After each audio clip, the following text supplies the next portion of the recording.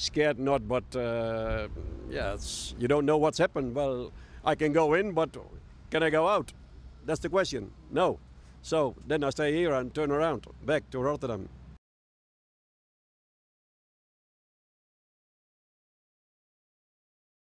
We knew that once we got back, we were going to have to quarantine for 14 days. So if we get back on time, we're still going to have to quarantine for 14 days, which takes us to the 1st of April.